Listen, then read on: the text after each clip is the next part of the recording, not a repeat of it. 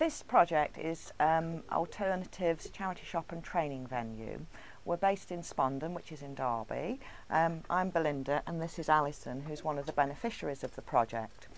The lottery grant helped us to start this project, and basically we run on two levels.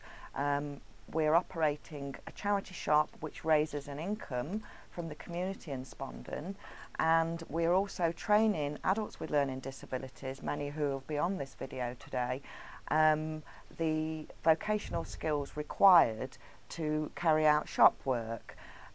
We teach volunteers how to sort clothes, tag them, hang and process them ready for sale, and they also work within the shop itself.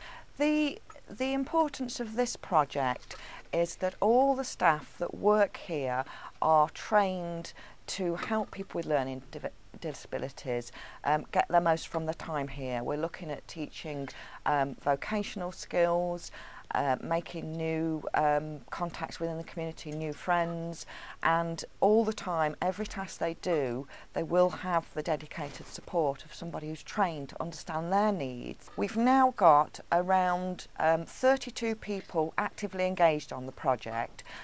We have spaces for 6 people each day, so there's a few spaces left.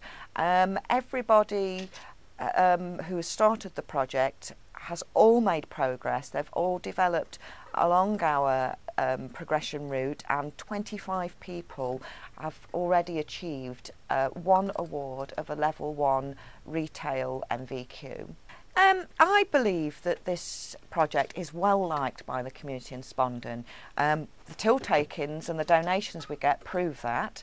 But I see that they see it as a bigger resource. We help with the litter picking around the shop itself, and I just feel from the feedback that we've got in our customer comments book that we're well liked and well supported. Okay. We are hoping that before the end of the lottery grant period that we will have made, that's the staff, all of our customers and the people with a learning disability who learn here, that we will have made the project a success. But you know, the signs are looking good. I think we'll make it. I think we'll be here forever.